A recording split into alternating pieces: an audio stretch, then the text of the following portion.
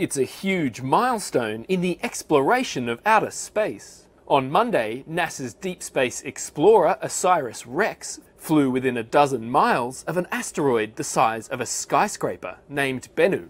It's taken over 2 years for Osiris REx to reach the asteroid, that has an orbit roughly between those of Earth and Mars, cycling on average around 100 million miles from the Sun.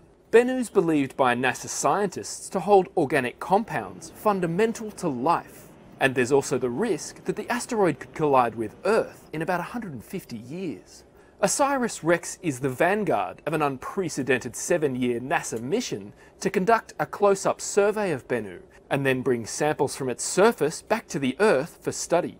At its launch in 2016, one NASA scientist said the mission could lead to a better understanding of how life on Earth began. So we're going to Bennu to explore the origins of life as we know it here on Earth by looking for clues that have been covered up here on Earth, but looking to see what the precursors were and how we got to, and how life evolved here on Earth. Scientists think that asteroids and comets crashing into Earth brought organic compounds and water, the building blocks of life. Osiris REx is due to return to Earth in 2023, and analysis of what it brings back could help prove that theory. But the study will also help researchers get to grips with the likelihood of Bennu colliding into Earth in the future. Right now, there's a 1 in 2,700 chance of that happening.